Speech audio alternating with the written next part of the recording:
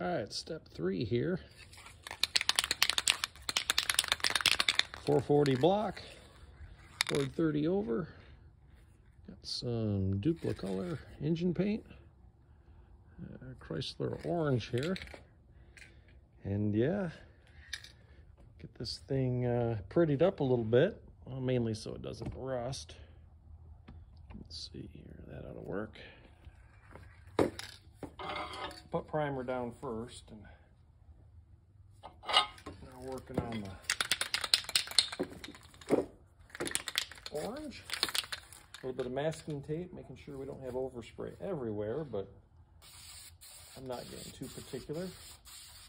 Giving it 2 coats. I warmed up my paint cans inside, had them soaking a little bit of hot water.